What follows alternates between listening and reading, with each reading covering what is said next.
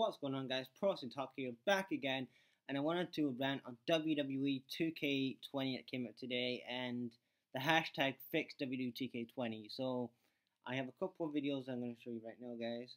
Hold on a second. I should have been more prepared for this, but I just thought I'll just talk about it.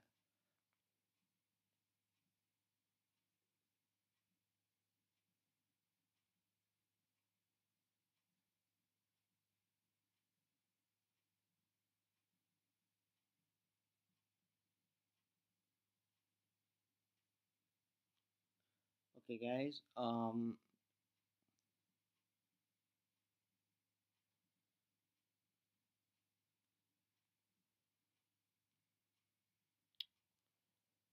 as you guys can see, I don't know if you can see that, guys, but that is the first example. Hold on, let's play that again. Can you see that, guys? That is what people are buying fucking $60 for. Look at that fucking shit there. Glitches and patches not getting made. Absolute bullshit. There's more. This is the one I'm just gonna show you guys.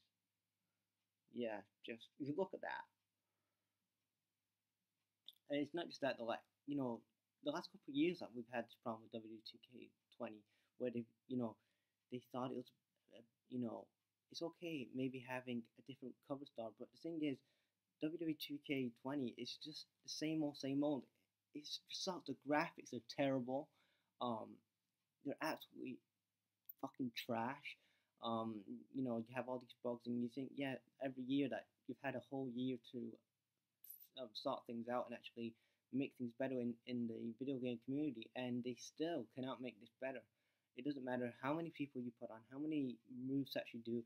It's the fact is that to make a good game is basically fix the things that you do. And I know people can say, well, what about the NBA? What about FIFA?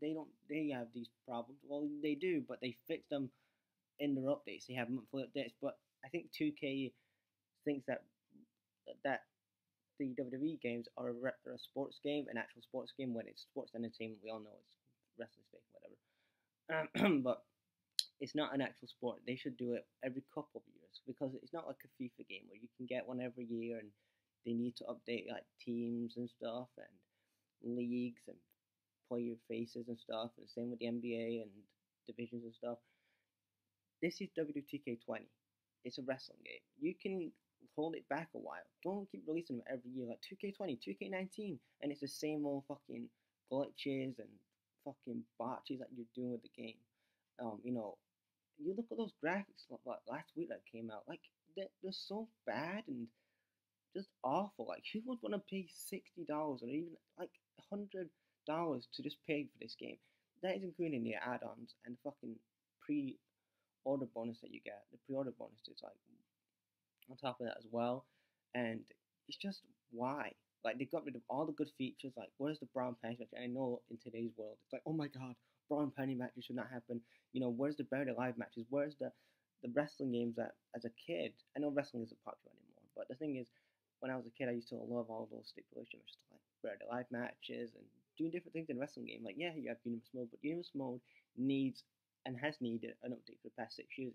It needs, like, I suggested this to a friend the other day, that maybe they should have the wrestlers go to the PC and do voiceovers for Universe Mode, so they can actually do promos in Universe Mode. They do it for Korean Mode, but actually do it for Universe Mode as well. And then like they can record a handful of lines and stuff like that. There was another video clip that I had on Twitter that the barricade didn't break. That was a glitch. Just so many just bad things. But I don't know why people want to buy this game. But you'll still have the hardcore fans like in wrestling today. Like they're still gonna be watching WWE, and they're gonna say, "Oh my god, WWE's bad," and they're still gonna be watching WWE. So yeah, so that's a quick rant on this video, guys. What do you guys think about 2K20? Have you guys got it today, or are you not getting it? Leave your thoughts in the comments, and yeah, we'll WWE hashtag fix 2K20.